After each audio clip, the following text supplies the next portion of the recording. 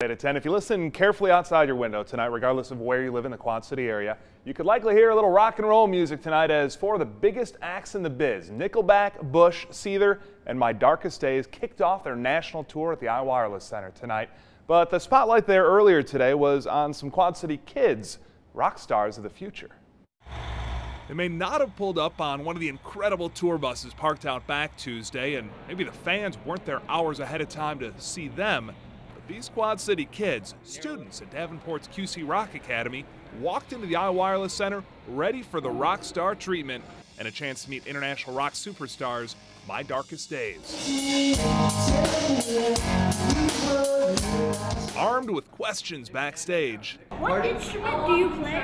What was your influence to play in a band? To play rock and roll, probably Nirvana was, I think, one of our first influences. Me, definitely Cliff Burton, the original bass player for Metallica. He was a big influence on me.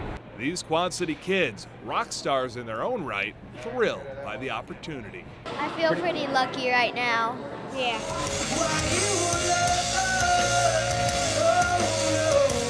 The kids weren't the only ones excited. Tuesday night's show was the first on a new national tour, and My Darkest Days told News 8 they were thrilled to start it all in the Quad Cities. This is the first day, so we're probably gonna get into it tonight. Yeah, we got a day off tomorrow, and it's cool too, cause it's our first day, but we've seen like all our 5 friends. or 6 people that we've toured with before, and it's just like a big happy family.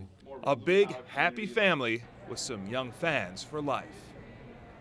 Pretty cool stuff. Now, My Darkest Days are from Canada. They're actually discovered by Chad Kroeger, lead singer of tonight's headliner there, Nickelback, which is also from Canada. They're going to head from here to Grand Rapids, Michigan, the second stop on their 39-stop North American tour tomorrow. That looked like a lot of fun and a dream come true for those kids. Big smiles there as well. Just ahead in sports.